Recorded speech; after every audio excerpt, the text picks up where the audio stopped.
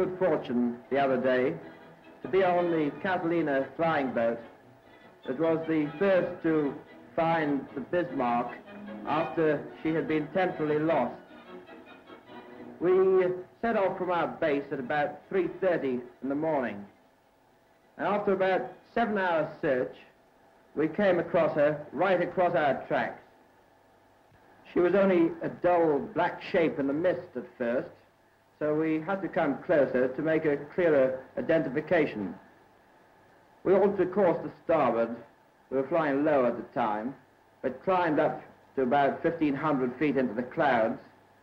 But unfortunately, the cloud ended right over the ship, and we got everything she'd got in the way of anti-aircraft. It shook the ship around a bit, or at least my ship, and the rigger who was washing up the breakfast dishes had quite an exciting time. My second pilot took a violent avoiding action, and we managed to get out of the barrage. We had to keep away from the Bismarck for a while we inspected damage done to the hull of the aircraft by shrapnel. Luckily, this wasn't too bad, and the holes that were made in the hull below the waterline were quickly plugged. We had to keep a careful eye on the petrol gauges for a while in case we had a leak, because if we had, we didn't have much chance of getting 500 or 600 miles back home.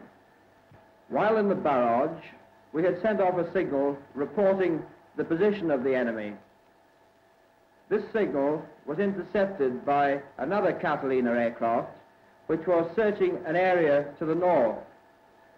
She proceeded immediately to the spot and eventually relieved us.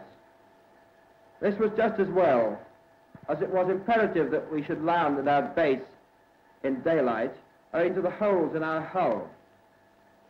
We landed just after 9:30 in the evening, after flying for just over 18 hours.